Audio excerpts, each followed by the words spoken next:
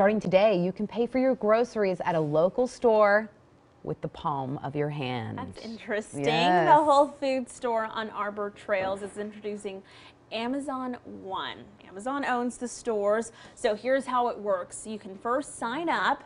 You'll insert your credit card into the machine. You can see that right there. Then it will make an account for you, and you have to scan both of your palms like the guy is doing right there. Put in your phone number. Then when you go back to the store in future visits, you just need to hover over it. That's right, and you don't need to have your card at all. Whole Foods plans to add Amazon One to its stores at the Domain and other parts of Austin, Bee Cave, and Cedar Park. What do you guys think?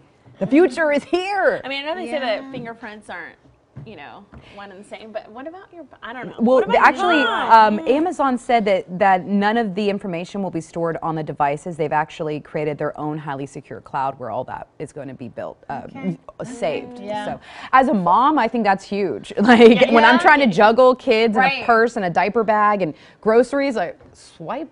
I don't know. Sounds good to me. Yeah, well, and I think too, I mean, there's always that moment of like, is my wallet in my purse? You know, that stinking feeling of this is going to be the one time I forget. So now you no longer have to worry about that fear. You know, you just like, boop. Also kind of dangerous because I know, yeah, exactly. You're like, oh, did I just buy that? Okay, now, yeah. we can get that at Dillard's or Dad's hand. exactly. All